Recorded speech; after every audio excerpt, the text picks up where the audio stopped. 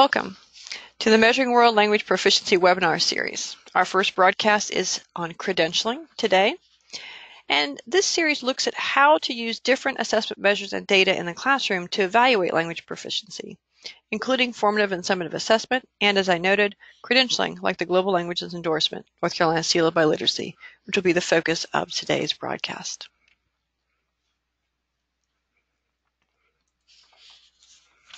Here is the agenda for today. As you can see, we're going to start with a welcome and overview. We're going to talk a little bit about credentialing and education in general, and then we're going to specifically look at measuring world language proficiency with North Carolina Seal of Biliteracy, the Global Languages Endorsement. We'll finish up with questions and a few reminders and resources for you to use in your classroom. On the right-hand side of the screen, I actually have a picture of our Seal of Biliteracy, our Global Languages Endorsement. That's exactly what it looks like when you put it on a student's diploma. And I also have my picture and title because I want to follow best practices, of course, when we do something online so that you see a picture of me and you know who the voice behind this is.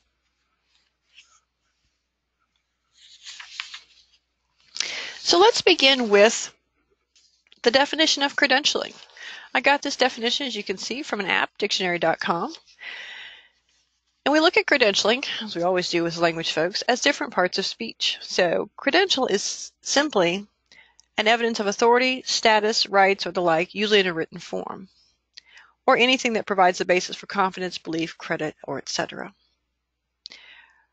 From a verb standpoint, or the action, credential or credentialing or credentialed, means to grant credentials to, especially educational and professional ones, such as when someone says, she has been credentialed to teach math. That seems pretty basic, but it's actually something that we encounter and use quite a bit in education, even when we may not realize it. So let's think about that for a moment. Here's our poll question about credentialing in education. What types of credentialing in education do you know about? And this may be personal knowledge because you have these kind of credentials, or it may be knowledge just in general about this because you know of people, colleagues perhaps, who have these credentials. So as we noted before, I'm going to go ahead and launch this question. This is a poll question. So when I launch it, you can check all that apply to the question. What types of credentialing in education do you know about? Go ahead and click your answers on the screen, and then we'll discuss.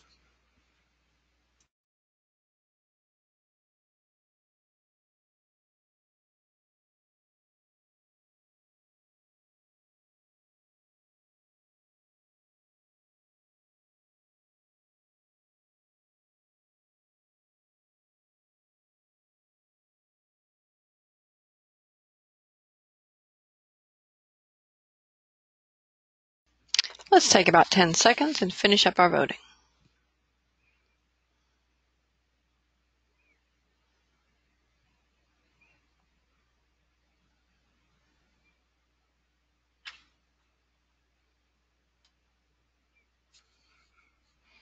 All right, thank you for voting. We can go ahead and close our poll and then share the results with you.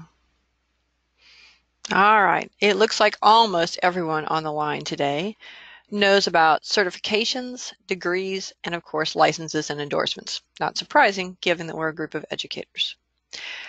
Also, just a little less than half of you know about badges or badging as credentialing, and about 10% know about designations. So that's interesting to know. Let's go ahead and walk through a little bit of explanation about that and some examples of each.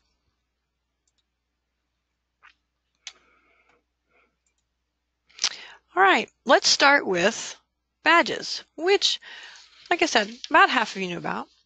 Badges are a way to show what educators have done in earning things like, let's say, contact hours towards CEU, or in their professional development work in general towards some goal. One example in North Carolina for NC is our Global Educator Digital Badge, or GEDB as we call it. Global Educator Digital Badge has been available for several years now and is a process by which teachers can show their understanding and application of global education concepts within their classroom. We'll talk a little bit more in detail about how the Global Educator Digital Badge has rolled out in North Carolina and how it continues to be a credential that our educators can earn. Also, we have a number of certifications in education. One example, a national example for the U.S., is National Board Certification. I know some of you are very familiar with that because I've seen signatures on emails that include National Board Certification once it's been earned.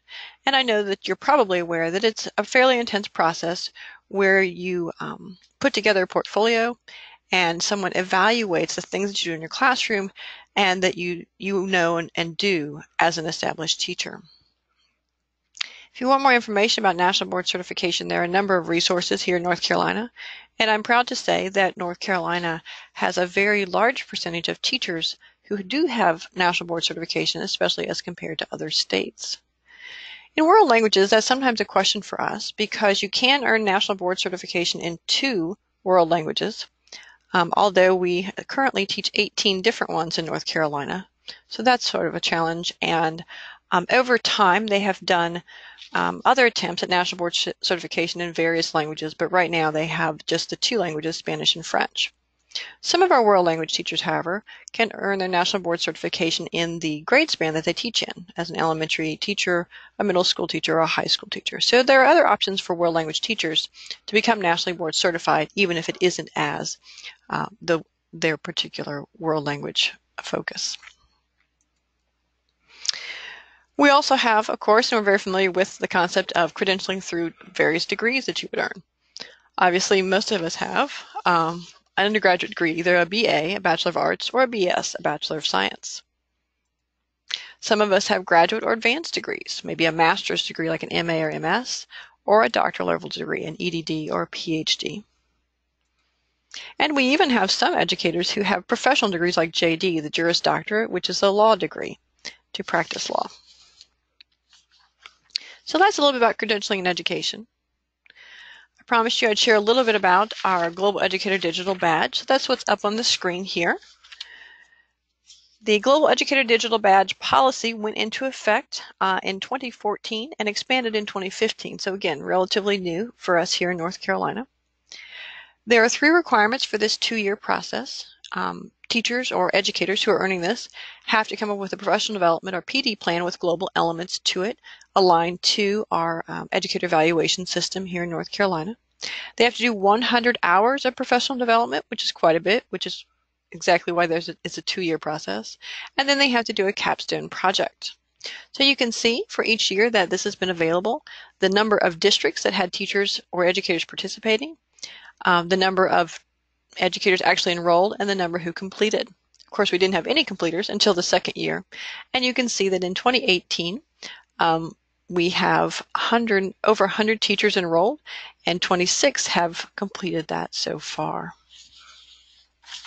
In the notes of this slide, and in many of the slides in this presentation, I have additional things. So we have links to, for example, the Global Educator Digital Badge page on the Global Education Wiki in case you want more information about the digital badge. And I also have information about some of our world language colleagues who've already earned the digital badge because their capstone project is then available in Homebase so that all of us can access it and use that information. All right. So let's move back to our other kinds of credentialing and education that we talked about. Some of these you are more familiar with and some less familiar. I'll start with the licenses and endorsements for educators or students. Most people are very familiar with this idea because, of course, all of us have a teaching license. Some of us also have an administrator license or an add-on to our teaching license as an administrator. We also can get add-ons to our teaching license to teach additional subjects. And I know some of us are duly certified in various languages and even in other subject areas. We also have diploma endorsements available to our high school graduates here in North Carolina. There are 5 diploma endorsements available, and of course we're going to talk about one, the Global Languages Endorsement, today in a very specific way, but there are others as well. For the designations, which is the ones that people had the least familiarity with it, designations are for educational organizations, in North Carolina at least. And the 2 that probably you hear most about because it's the most recent and the most applicable to what we do in world languages are the Global Ready School designation and the Global Ready District designation. The Global Ready School designation has been earned by the schools you see on the left-hand side of the screen. The Global Ready designations in general are part of the North Carolina State Board of Education's Task Force on Global Education work. The focus of this was to assess the state's efforts to produce globally competitive graduates ready to live, work, and contribute in an interconnected world. And in doing that, they thought one way to highlight that and to really help people focus on those initiatives was to create opportunities for our schools and districts to earn recognitions in some way for the work they're doing with global education. The Global Ready designations do involve K-12 world language opportunities for all students. They also have pathways for teachers, leaders, and administrators to achieve that recognized badging, the Global Educator Digital Badge. They have career-ready employer requirements, global school partnerships, and local school board resolutions and plans on global education. The Global Ready School designation, the Global Ready District designation both have rubrics that schools have to complete and submit for consideration. And again, in the slides, there's multiple details about that and links to information if you want more details to share at your school or district. We do also have 2 Global Ready districts so far in North Carolina. You see those on the right hand of the screen.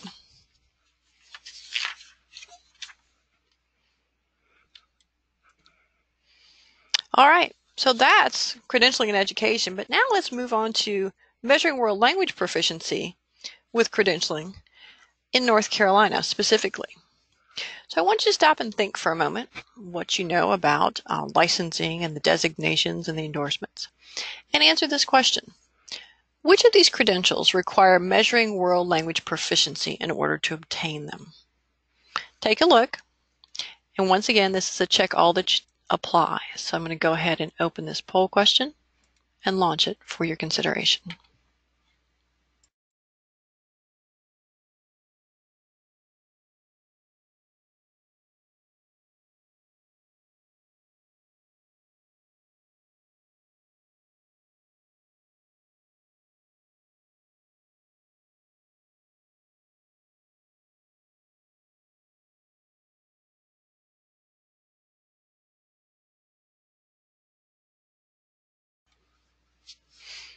I see people are giving this some thought before they're answering, and that's good. I have put our ACTFL inverted pyramid of proficiency on the right-hand side of the screen, because that is, of course, how we measure world language proficiency in this country, and certainly in this state within our state standards, and in implementing our state standards in our classrooms. When we talk about measuring world language proficiency, this is also the proficiency scale we're referring to as the ACTFL one.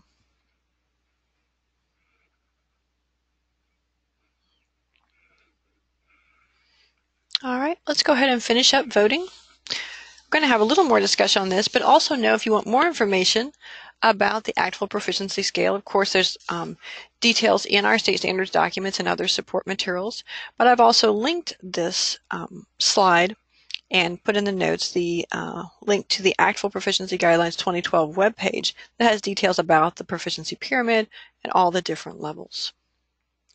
One thing that you likely already know is that in our state standards, we have proficiency outcomes based on this proficiency scale that go from novice low through advanced mid. All right, let's go ahead and close out our voting for now and see what you thought.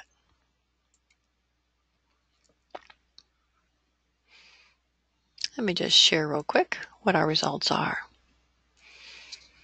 It looks like most of you believe that you need to measure world language proficiency in order to get credentialed as a teacher, to get your teaching license, and that is true, as well as measure proficiency to earn the Global Languages High School Diploma Endorsement, and that is also true.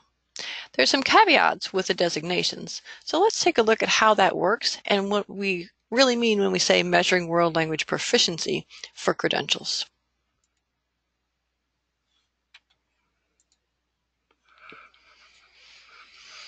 As we said, to get a credential like a teaching license, we definitely have to measure world language proficiency. In North Carolina, and in most other states that do this that way, advanced low is the minimum proficiency level required for world language teacher licensing. And that's important to note, especially when we look at our ACTFL proficiency pyramid and see where advanced low is, but know that that's just the minimum. And certainly we have teachers who have advanced mid, advanced high, superior, or even distinguished levels of proficiency in the language that they teach. One thing to note, and I do have this information in the notes of the slide, is that if you want more information about World Language Teacher licensing and things like the tests that are used to measure World Language proficiency for licensing, you can go to the North Carolina State Board of Education licensure policies in the policy manual.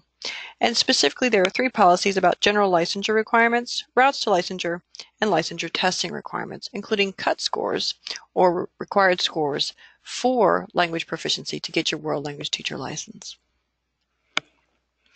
Also, when we have a student earning the Global Languages High School Diploma Endorsement, our state seal of biliteracy, they have to measure their world language proficiency, and it has to be minimum, intermediate, low.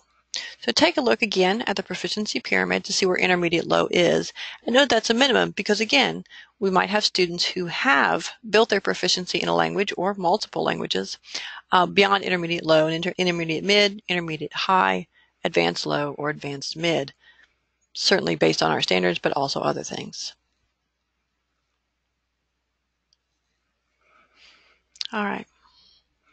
Now, some of you had indicated that you thought measuring world language proficiency was required to get our designations, either the Global Ready School designation or the Global Ready District designation. Actually, it's not required. In the plans to get that, so in the rubrics for those designations, these schools or districts have to show that they're offering leading edge language instruction or offering language instruction to all students, as well as planning for authentic assessment of language proficiency and global competence, which might include measuring world language proficiency in the same way we're about to talk about the Global Languages Endorsement, or might include other things as well.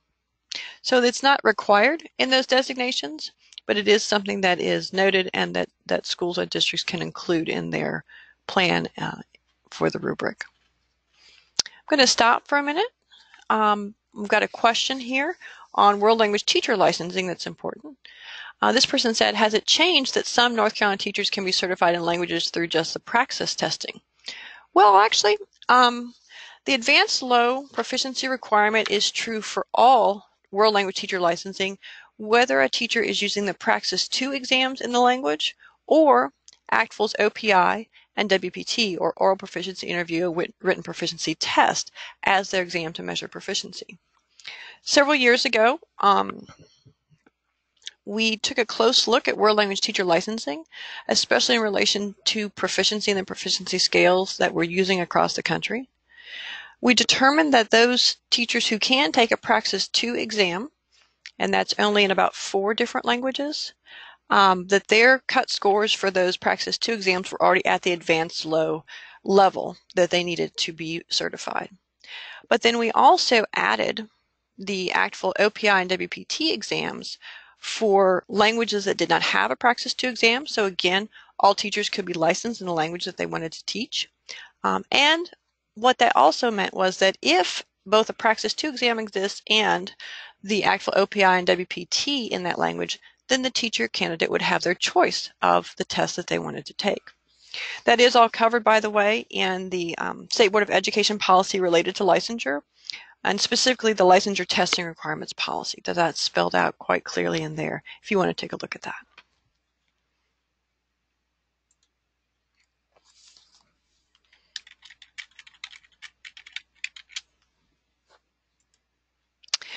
Okay, so what we're here to talk about today, of course, in very serious detail, is our Global Languages Endorsement. So let's take a look one more time at the intermediate low minimum requirement to earn the Global Languages High School Diploma Endorsement, and then let's get into some details about that policy and how students earn that.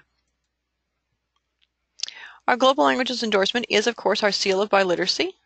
The seal of biliteracy is a national movement, as we'll discuss closer to the end of our broadcast today, but I always want to use those two because they are synonymous. Our Global Languages Endorsement is our seal of biliteracy. You see on the right-hand side the brochure for our seal of biliteracy. If you click on that, of course, you can go right to that and download it, but it's also a handout in today's webinar. If you go to your control panel, you'll see that there's the GLE brochure, because we love to use our acronyms instead of spelling everything out in document names. So I would encourage you to go to the handouts part of your control panel right now and go ahead and open up that brochure so that you can be looking at on your own screen if you would like.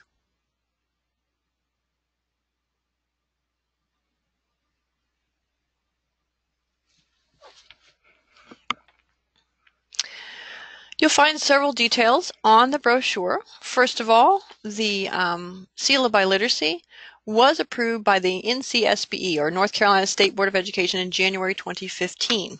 That means it's relatively new. It also means it was available beginning with the class of 2015. So we are actually one of the states that's had a seal of biliteracy for several years now. As I mentioned earlier, our Global Languages Endorsement is one of 5 high school diploma endorsements a student can earn, as outlined in State Board of Education Policy Grad 007. And I put those specific policy references there for you, and I've linked them in the notes. So if you want more details about the other 4 high school diploma endorsements, or this 5th one, the Global Languages Endorsement, you can certainly go to the specific policy and read through that. The purpose of our Global Languages Endorsement is to provide a way for students to show their multiliteracy in English and at least one world language. It looks like English got hidden under the brochure.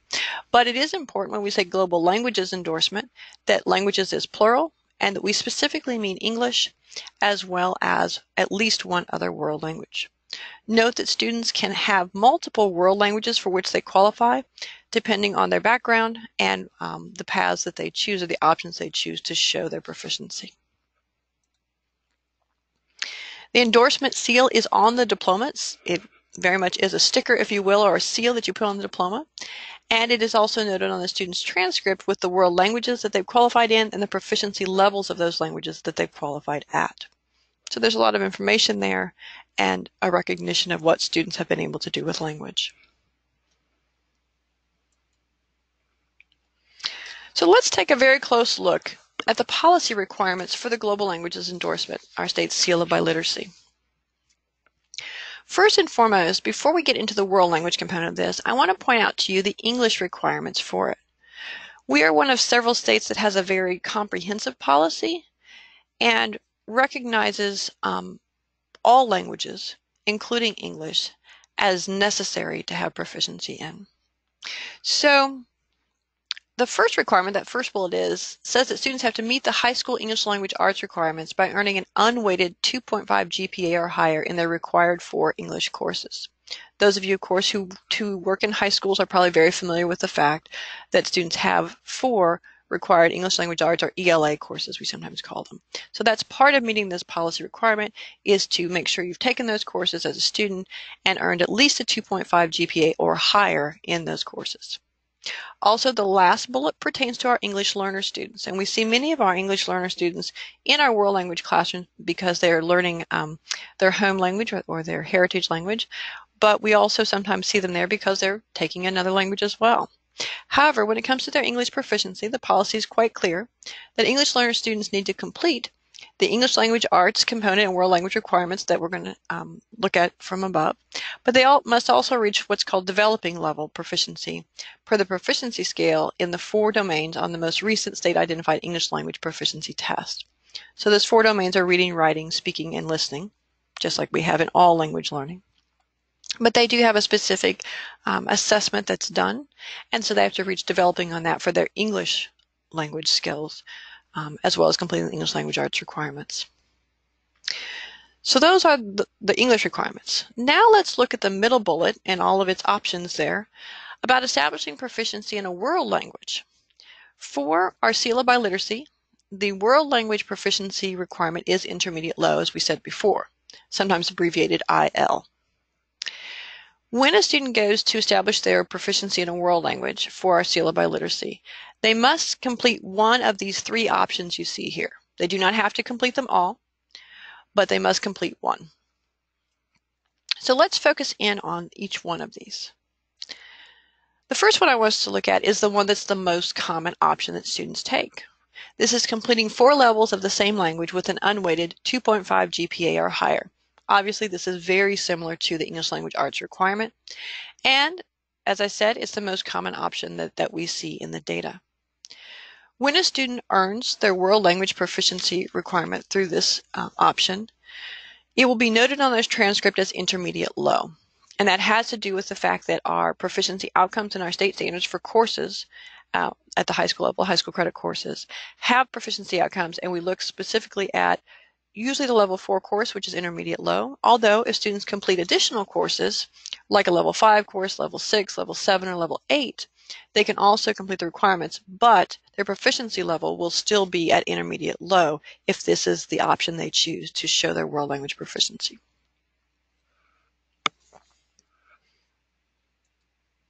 The next most common option that students choose is the one about taking an external exam. And this is where external exams that are proficiency-based, and again, match up to our state standards with the proficiency outcomes, are assembled on a list, and we call it our NCDPI Approved External Assessment List.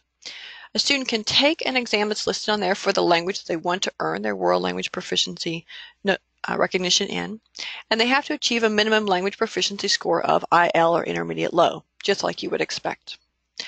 On this particular option, however, because we have chosen proficiency-based exams that look at the range of skills and also go higher than intermediate low, when a student takes this option and they've taken this external exam, it's noted on their transcript with the level of the test score, the proficiency level of the test score. So it might be that their test score shows they got intermediate low, and again, it would still be noted on the transcript as intermediate low with whatever language it was.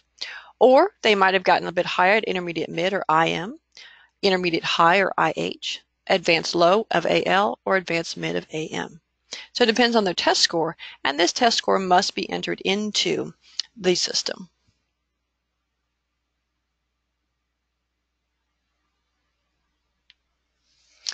All right. Finally, the other option the students can follow to earn their Global Languages Endorsement is use the Credit by Demonstrated Master, CDM policy, to establish intermediate low proficiency. And as we've noted before, since we have proficiency outcomes that go with every course in our standard course of study for world languages, and certainly with high school credit courses, they follow this CDM policy where they have a phase 1 of a test and a phase 2 of an artifact. And if they do that for a level of course, a CDM, then that's noted on their transcript as well. So let's say you have a student come in and they want to show that they have mastered all the content for a level 3 course. They would have to follow this, and with a level 3, of course, it wouldn't yet be at intermediate low proficiency, but they might continue their language study and get higher. But they could do CDM for any level course and use that as part of their Global Languages Endorsement if they would like. All right, so let's talk a little bit more about this because I see questions popping up and we want to answer those. A couple things I want to address. We've got one person who says, so as long as a student takes and gets at least a 2.5 GPA in English for 4 years and they take a world language for 4 years, they can receive this endorsement. Well, yes, pretty much. And let's go back and talk a little bit about that. As I said, the most common option that students choose is completing 4 levels of the same language with an unweighted 2.5 GPA or higher, which is very similar to the English language arts requirement that's the first bullet. Keep in mind, though, what the system is going to look for is that someone has completed at least a level 4, because when we look at our state standards at proficiency outcomes, level 4 courses in any language, whether it's an alphabetic language, a logographic language, or a visual language, the proficiency outcomes aren't at intermediate low proficiency until level 4. But they can do that. And again, as long as they meet the GPA requirements and it's an unweighted GPA, they could earn this Global Languages Endorsement. Now, another question I see is having to do with our next one. Where can I access the NCDPI exam? Well, there actually is no NCDPI exam. What there are is a list of exams that are proficiency-based from external vendors, because remember, this is an external exam, but there's a list of NCDPI approved external world language assessments. And this list is actually linked to this document here. It's posted and available on the Global Languages Endorsement page of the Global Education Wiki, and this information is also in the notes. Let's take a look at it, though, because when we talk about those external exams, I want us to really understand what's available there and what's not. And I also want us to think about when the student gets a test score, if they're taking this external exam option, what that test score would equate to for a proficiency level, because it may be different than intermediate low. It just depends. Hang on just a second. Let me go ahead and click on the link that I know I put into to our list of NCDPI approved external world language assessments. So this is an overview of this, and this, by the way, is a Google document that you go to, because sometimes we have external exams that get added. The external exams on here, as I noted, are all proficiency based. We have had other exams suggested to us as a state that were achievement based or grammar based, and those are not here, because in order to earn the Global Languages Endorsement, you must show proficiency in a language. So you must have a test that is proficiency based. I'm going to scroll down so you can take a look at what's here. Notice we have the name of the external exam, the languages, the report that you'll see, like the raw score report and what it'll have on it, and what you would have to enter into PowerSchool so that it appeared on the transcript correctly. Now, clearly, ACTFL has the OPI and WPT. We were just talking about that one with teacher licensing. Obviously, for teacher licensing, the proficiency is higher, but the OPI and WPT can be used for this. And most recently, in fact, just last month, ACTFL announced that they are having a K-12 bundle that's an OPI and WPT, and they're offering it many languages that are heritage languages here in North Carolina, but are not commonly taught or not taught at all in our schools. You can see that list on the screen, and feel free to make it bigger if you would like it. But that's the kind of options that are available. Clearly on an ACTFL test, because it uses the ACTFL proficiency scale, the raw score report would have the same proficiency levels. However, if you start to scroll down, you'll see that there are other exams as well that, again, these are external exams from different vendors, and they are proficiency based. So we have the APPLE exam, which stands for Assessment and Performance Toward Proficiency in Languages. It's through the testing branch of ACTFL. It is available in a variety of languages and more this year than last. And you can see that the score reports come out a little bit different, but we have equated those to the proficiency levels, and then on the right-hand side, what proficiency level you would enter into PowerSchool if you use these exams. The ALIRA exam is for Latin. It's the same kind of thing as the APPLE exam, but it's specifically for Latin. And then, of course, we've got something like the AP exams and Cambridge exams, which most of us are familiar with. With the AP exams, of course, they're available in 7 languages, and you can see that a score of 3 equates to intermediate low, but a score of 4 is intermediate mid, or a score of 5 is advanced low. So that's something to keep in mind, especially for programs that offer AP exams to students. One thing you'll notice is that the external vendor who offers that is highlighted. That means it's hyperlinked. So if you want information, or your students want information about these particular exams, you can click right out to their websites and get those details that you need to. And I'll just scroll down through the rest of the document.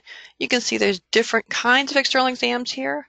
All of them have to be full analyses of proficiency in the language in order to be listed here. So we want to make sure they're testing a variety of skills, just like we said with the English learners, the reading, writing, speaking, and listening components of a language.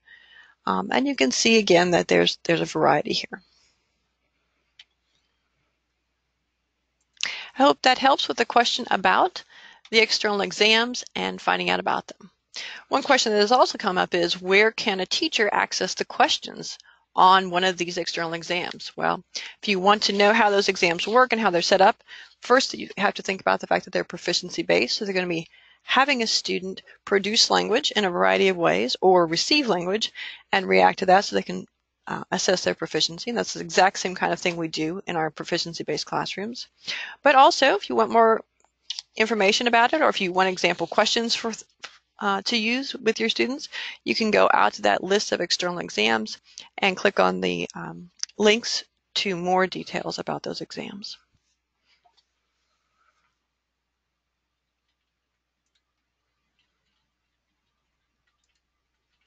All right. We've got some other questions here. I just want to pause for a moment and address those as we need to. One question says, do there exist any badges for teachers who seek training to administer these exams? It's a really good question. I'm going to go back to our list of external exams. I'm going to scroll a bit, so sorry about if that makes anyone dizzy. The testing companies that are listed here, you're welcome to contact them as a teacher to see if they need people to be, for example, readers or scorers on the exams. I can tell you just offhand that with the Apple exam through ACTFL, there is a way to train to be an Apple rater where you would receive tests and so forth that students have done online, and you would rate those samples so that those test scores could be returned to the students. I believe that's an online training process, but you'd have to contact ACTFL to get more information. You could do that by clicking on that link where it says Apple. It will take you to their website and you can explore that. Also, as some of you probably already know, the AP is a good example of that. Periodically, we hear about them needing AP readers, and this is people to be trained, much like with the Apple or any other assessment, to score the AP exams, particularly the essay portions of the AP World Language exams, and that's a process that I would encourage you to pursue if you're interested. I don't know that they give badges for that, but certainly you get certified as a rater or a reviewer for exams, and you can use that information to help you as a teacher and as just a language learner yourself. I'm sure some of the other external assessments, external exams also have that kind of training.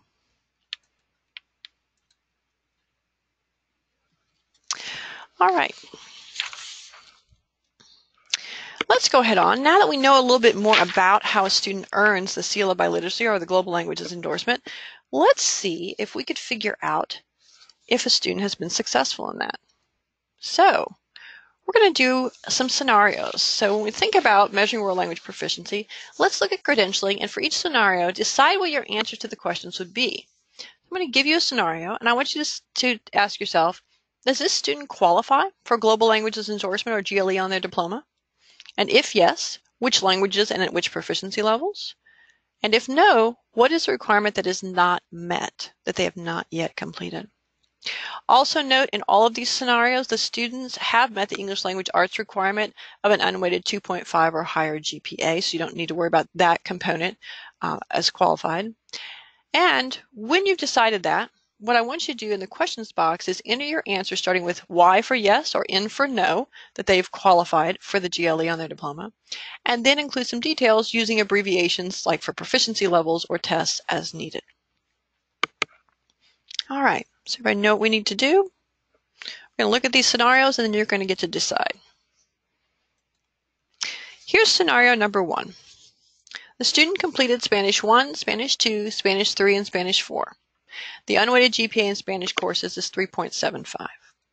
So, does this student qualify for a GLE on their diploma? In the questions box, enter a Y if yes, and then say which languages and at which proficiency levels, or enter an N for no and what is the requirement that is not met for the world languages. I'll pause and let you enter your answers in the questions box.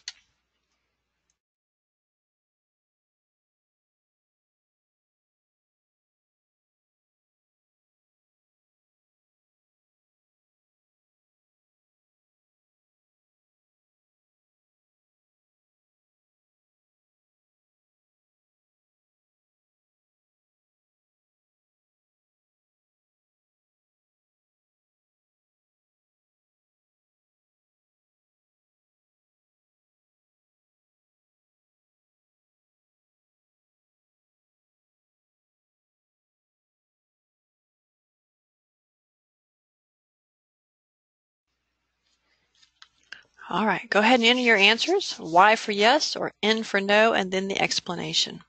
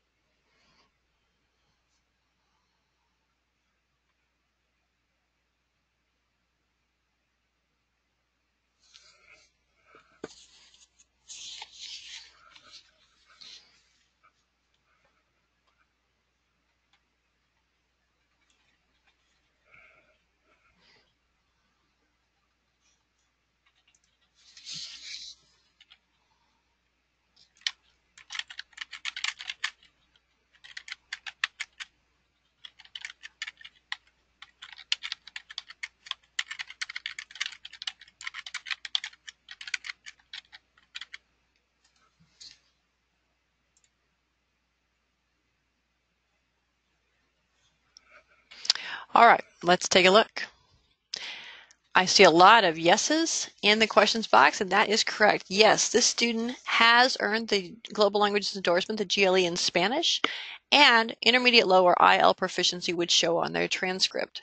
As we noted before, completing a 4-course sequence is the most common way that students meet the requirements for the Global Languages Endorsement. And of course, they've met their GPA requirement here too, because it's 2.5 or higher. They actually had a 3.75. I did have someone who was concerned there was an external assessment missing.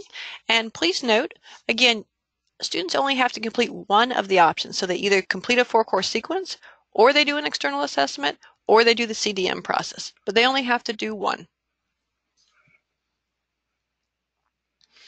All right. Here's the second scenario. A student participated in a German dual language immersion program K-8. In high school, they were placed in German 4 as a 9th grader, and then took the AP German course during 10th grade. On the AP German test, they scored a 5. So, does this student qualify for a GLE on their diploma? Yes or no, and why? Go ahead and put your answers into the question box.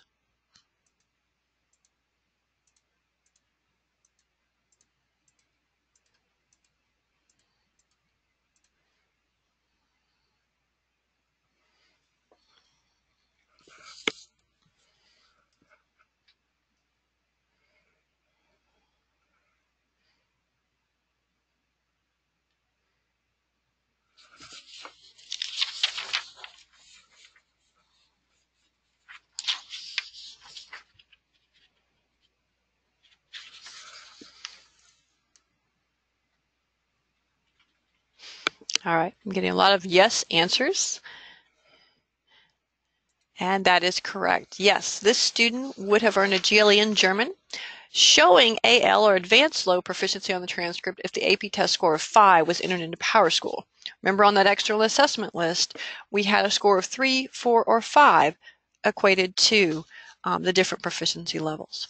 Now, if the test score was not entered for some reason, this student would still have earned a GLE in German, but showing only intermediate low proficiency based on the course completion, because it says they have completed German 4 as well as the AP German course. And so they would still have gotten it, but they wouldn't have gotten it as at the highest level they could have unless the AP test score had been entered. One thing PowerSchool does now that this is automated is it looks for the highest level of proficiency for the world language requirement on the Global Languages Endorsement. So when the system does a check, they go ahead and look at first the course completion, and if that's completed, then they know they're going to earn it in intermediate low proficiency. But if they have something like an external exam that would give them a higher level of proficiency for the Global Languages Endorsement, that is noted and it appears on the transcript that way. Okay, before we move on, one person asked, how did they earn this if they did not take German 1 through 3? Well, they actually did take what was in German 1 through 3, because remember, they went through a German dual language immersion program where they were learning content in German. So they were taking classes in math and science and social studies, but they were learning all that content in German. And as a result, when they got to high school, they were assessed and they were placed into German 4 as a 9th grader. So you don't have to take levels 1, 2, 3, and 4 for the 4-course sequence. You just have to get to level 4 or higher because of the way our state standards work with the proficiency outcomes. So we have a lot of students, by the way, who are in this situation. Maybe they've had some previous study in the language. Maybe they've even had something as extensive as a dual language immersion program. We have students who've lived all over the world and who may have gotten experience with a language and proficiency in a language in some other way prior to high school. So they don't always take the every single level. They start where they need to begin to continue to build their proficiency in the language. All right, let's move on to another scenario. This one's scenario number 3. I'll let you read it quickly and then start putting your decisions in to the question box.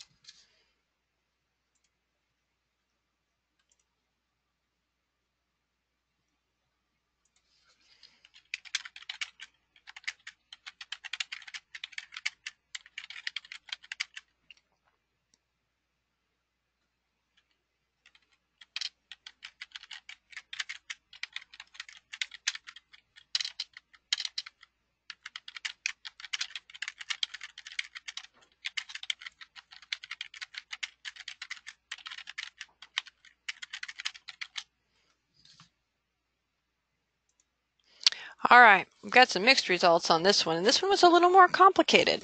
So we've got a student who completed Chinese 3, 4, and 5 after some previous experience with Chinese in middle school. They start with Chinese 3 as a 9th grader. Their GPA is 3.5. They also participated in a summer immersion program in Italy and took an external exam with a score of novice high proficiency. So most of you are spot on when you say this answer is yes and no. Yes, they have a Global Languages Endorsement in Chinese showing intermediate low proficiency on the transcript because they took the course sequence option to show that. But no to a GLE in Italian because novice high or NH proficiency is below the minimum needed for the Global Languages Endorsement because our minimum, of course, is intermediate low. All right, I'm conscious of our time, but we're going to finish up quickly here. Let's take a look real quickly at this scenario 4. This is a student who transfers into high school after living in Brazil and successfully completes the CDM process for Other Modern Language 7, Portuguese, which is entered into PowerSchool. Also, the student is an English learner, and they have received the score of developing on the WIDA test for English proficiency. Take a moment. What do you think? Has the student earned a GLE on their diploma?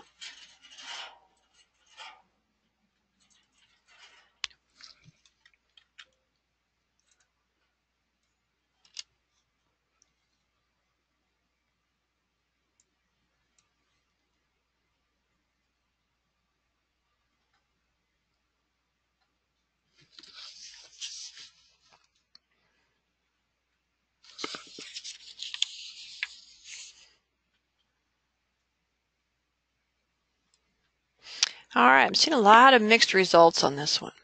So let's take a look. The answer to this question is yes, they have earned a GLE on their diploma.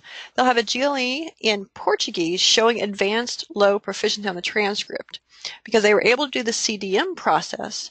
And there is information on the Global Languages Endorsement wiki page that talks about how each course is aligned for the CDM process to those proficiency outcomes in our state standards. So a level 7 would be advanced low proficiency, and so they would get that.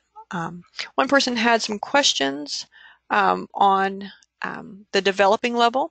Developing is the minimum needed on the WIDA test for English learners, and so that would have been fine with their English proficiency for the people who were asking about that. Some people are saying we let kids do CDM for Portuguese. A student can earn the Global Languages Endorsement and presumably do CDM, the Credit by Demonstrated Mastery process as well, in any language that they need to. So we're going to talk about what languages it's been earned in here in a few minutes. Let's do our last scenario quickly because this is one that has come up quite frequently of late, and I want to make sure we're clear on this one before we go on to some of our data.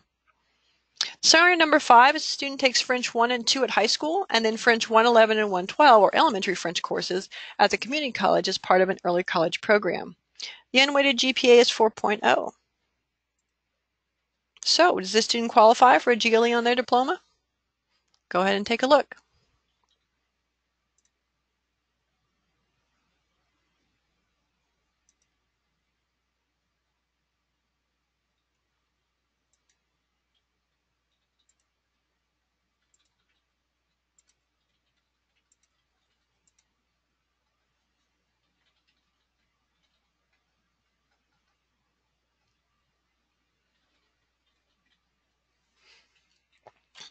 Okay, I'm seeing mostly no's on this one, and that is correct. The answer here is no.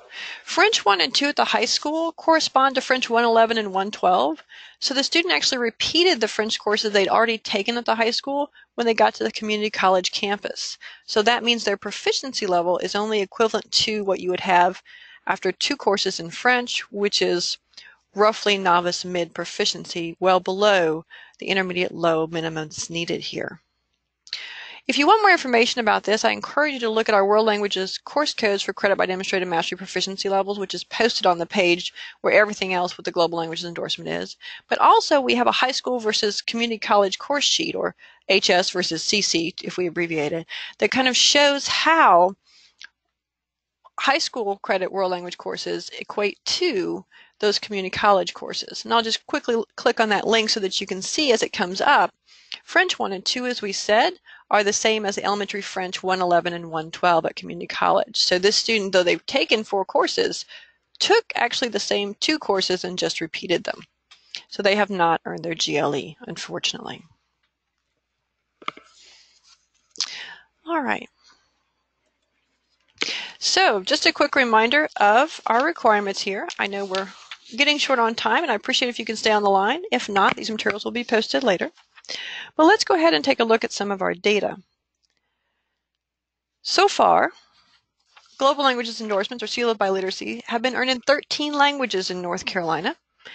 They're all up here on the screen. Notice we've got a good variety of the languages that we have both taught in our schools, as well as those that are heritage or home languages for some of our students. Please note on Persian and Swahili, those are not yet taught K-12. They're not one of our 18 languages that are taught in K-12 schools, but we have had students earn those, so likely they did that through the external exam process or the CDM process in their schools. We also have a wide variety of other languages. We have American Sign Language, of course, as well as Latin. And this is interesting because some states' seals of biliteracy aren't as flexible as ours, and they only allow things like certain external exams to be used, which limits the languages that are available. And so in North Carolina, I'm very happy to say that a student can study or be learning any language, whether it's a classical language like Latin, an alphabetic language like Arabic or French, a logographic language like Chinese or Japanese, or a visual language like American Sign Language, and can earn their Global Languages Endorsement or a Seal of Biliteracy in the language that they're studying, so long as they meet the requirements. And again, the most popular option is completing level 4 or higher courses in the language. So let's take a quick look at our data. In the first year, the class of 2015, that the Global Languages Endorsement was available, we had just over 1,500 students earn it. That was 1.7% of our graduates statewide, and we have graduates from high schools in 27 of our districts that year. The following year, we had more students, over 2,400, and it was 2.5% of our graduating class, and we had, again, 27 districts and now 1 charter school. Keep in mind, not all charter schools have high schools that have graduates. Some charter schools are only elementary or middle school. In the third year, the class of 2017, we were down a bit with only 1% of our graduates earning their Global Languages Endorsement from 15 different districts. We suspect this was because up to this point, we had to enter our data manually in PowerSchool for the Global Languages Endorsement. That's because it was a new endorsement and the automated programming hadn't yet been put into PowerSchool, although it was in the plans. We had thought the automation would be in place by the class of 2017, but it was not. And we think we had some districts who were waiting for it, but it didn't happen that year. For the class of 2018, however, this process was automated. So you could run a function in PowerSchool, and it would tell you for your school, whether that's at a school at a district or a charter school, how many graduates you had eligible for the Global Languages Endorsement and what they had done to complete that. And it would give you the opportunity to put in information about if someone done an external exam or done the CDM process, but also would check automatically for the course sequence completion. Now we had over 9,000 students who had earned the Global Languages Endorsement, which is 9% of our graduating class that year. And notice we had 92 of 115 of our public school districts, as well as 32 of 70 charter schools. Now again, not all charter schools offer high school, but those that do, 70 of them, just under half had students earn that. Please also note there are actually 116 districts with the Innovative School District, but at this time only 115 have high schools, so this calculation is done based on districts that have had graduating classes just like the charter schools. So take a look at that, consider what that means for our students going forward and how this credentialing might work for them as they go into the workforce, into their careers, and into post-secondary education of all kinds.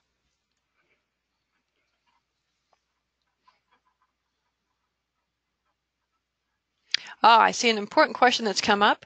One person said they know that their students haven't been earning this because they have not yet been offering 4 levels of language, but they are doing it this year. And they said, how do we know that our students will get this? Who is responsible for checking it? The person responsible for checking this at your school level is usually your school counselor or your data manager. So whoever your PowerSchool person is, your data manager, or whoever works most closely with that person for things like transcript questions is who you need to talk to ask about this. Given our time, we're not going to do this next activity, but I encourage you to take a look at this and think about this. One thing that teachers want to ask themselves is, how did your district or charter school do over the past 4 years with our seal of biliteracy, with the number of Global Language Endorsement earners in languages? In the handout section of this control panel, I actually have handouts that are Global Languages Endorsements by charter school and Global Languages Endorsements by district. And you can take a look at that, and for each graduating class that's been eligible for GLE, you'll see the number of GLEs that were earned for your district or charter school.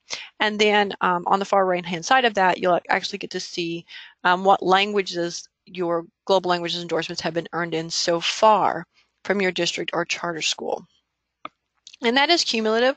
I will tell you that our data keeps getting better and better each year with the Global Languages Endorsement, and so it's becoming clearer and clearer which languages the information is being earned in, as well as a number of other details about which options students are choosing for the world language component of this. This information, too, is being made available as a handout today. We are working towards making that available, publicly available in a Google spreadsheet when we transition to our new websites in January of 2019. All right, as we close out today, I just want to remind you that this kind of credentialing, our measuring world language proficiency, is happening not just in North Carolina, but across the U.S. Seals of biliteracy are available in over 30 states, including our neighboring states. The states that appear on the map in kind of a darker blue are the ones that have an approved state seal. Within the Southeast here, North Carolina was the first to have a seal of biliteracy. We've had one, as I noted before, since January 2015. Virginia was very soon after. Georgia came about a year later. And most recently, in this calendar year, Tennessee and South Carolina have joined that. So that's an exciting thing to think about for all of our students across the region.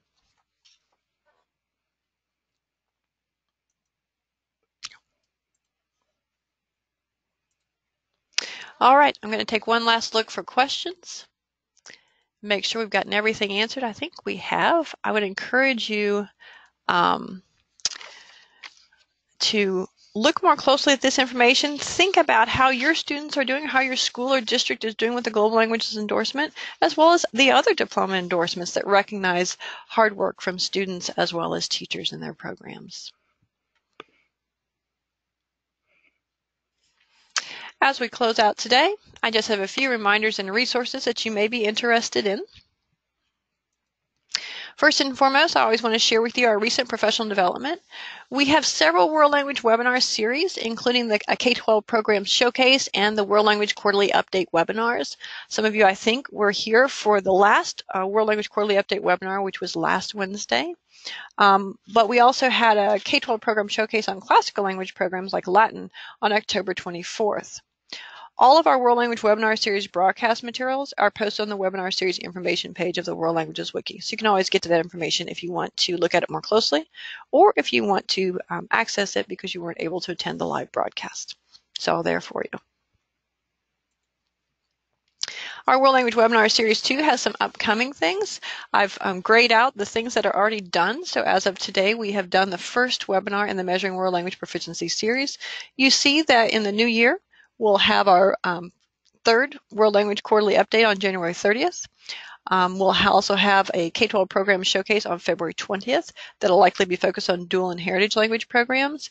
And then the next broadcast in this series will be on April 3rd. Also, don't forget about our upcoming conferences. We have the 7th International Conference on Immersion in Dual Language Education. This international conference is coming to Charlotte, North Carolina in February of 2019. You can get more information on their website. And then the Southern Conference on Language Teaching, or SCOLT conference, will be on March 21st through the 23rd in Myrtle Beach, South Carolina. FLANC, the Foreign Language Association of North Carolina, is one of 3 partners with SCOLT for this conference. So the SCOLT 2019 conference will actually also be our FLANC spring conference this year. Don't forget to sign up to the World Language Listservs. You can subscribe to DPI Listservs with the links there on the screen, as well as in the notes section. We do have 4 World Language Listservs for different stakeholders and educators in general. And then you can also sign up for other DPI listservs, like ones for charter schools, global education, legislative updates, and so on. Finally, I always want to give you my information. You can contact me, your World Languages consultant, via phone or email with the information there. We also have an NCDPI World Languages Facebook page, so go on there and see what gets posted. And as noted, everything is on the wiki for right now. Our webinar series information page will have all of our broadcast materials from today, and all of the content from our NCDPI wiki spaces will be moving to a new home with Google Sites by January of 2019. So that process is already underway, and in the new year, we'll have a brand new website for world languages. I'm going to go ahead and close out for today. I'm still here if you have questions, though, but I want to thank you for joining us today and sharing your answers and your thinking about our Global Languages Endorsement, and wish you a very good evening.